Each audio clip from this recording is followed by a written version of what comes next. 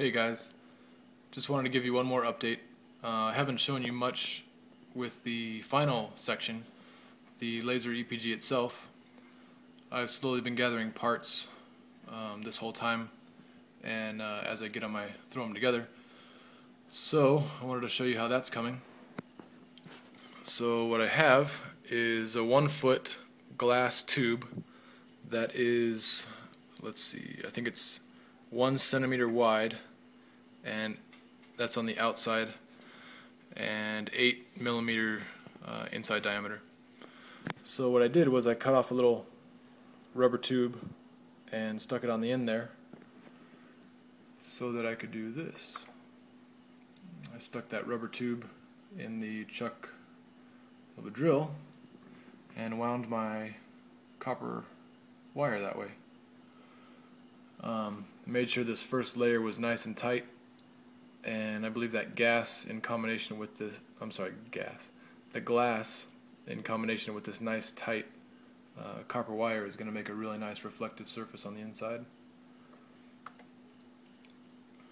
There is the fully wound section. Got some long leads left off there for whatever, and then it left me some tabs on each side, just a little tip so that I don't know what I'm going to put on there yet, but maybe a T, some kind of T pipe so that I could pump the gas in there, and some kind of shut-off valve that will still allow me to have a port for the light to get in over here.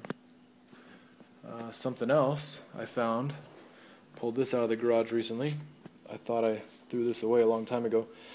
I got this ages ago, probably 5 to 10 years ago, in hopes that I would do HHO, and just never got around to it. And now it's back out. You may remember that I wanted to pulse at 1 million times per second. Well, this is able to do that, and that's pretty exciting. Although after looking up lasing, I may want to recalibrate my pulse. Been doing a lot of math lately on what the pulse needs to be, and it's very interesting. I think I'm going to have to apply that to the Laser EPG. So I wanted to show you this. I found a cheap 10-watt LED. And before, I was so focused on the name of this, Laser EPG, that I was only looking for lasers. Well, it finally dawned on me at some point that lasers that Stan was talking about were not only laser beam lasers, but LEDs. So here is a 10-watt LED, and it was $5 to $7 on eBay. And you can see the little heat sink there for it. And what I've done here is I hooked it up to the controller mechanism for the flexible LEDs that I have, that you saw in the last couple videos, and it does the same thing. This is it has 3 red, 3 green, and 3 blue, so it will go through all the same functions that the strip does. That's pretty cool. So this thing is so bright, it's not even funny. So you can do the same thing. It mixes the colors, so you can choose any combination of colors that you want, or you can select just red, green, blue. Do your flash, turn them all on, it looks kind of white, or the fade through each color. Here's the fade, the other one was just walking through each color. So yeah, pretty excited about that. Also, well, I'm sorry, here it is.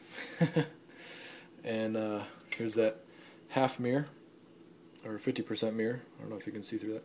Yeah, with those tiles in the back. You can see through there. So, that will be cut and designed a little better than this giant rectangle, and stuck right here. The LED will be on the other side of that, right there, and then the heat sink, and I'll probably have some kind of inlet valve on both sides, and shut-off valves, and all that good stuff. On this side has the 100% mirror. Same thing, it'll be cut so that it looks nicer and it's out of the way. So, to reiterate the idea, the magnetic gas will be inside here, contained and pressurized. I guess I can't pressurize it too much because it's glass, but as much as I can get in there, I guess. And that laser, the LED, goodness, it sounded like a car wreck outside,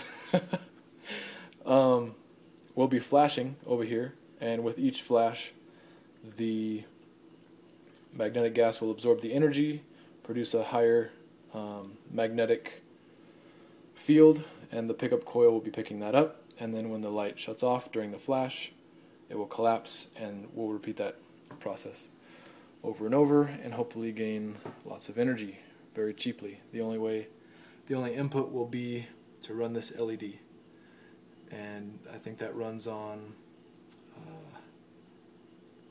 a 9-volt battery. I don't need all this setup. I don't need to be plugged into the wall. It'll run on a 9-volt battery. This is just to test it. So anyway, I wanted to show you that I have been working on it, and I'm preparing for putting the gas inside there. So anyway, that's it for now, and I'll update you when we get further on the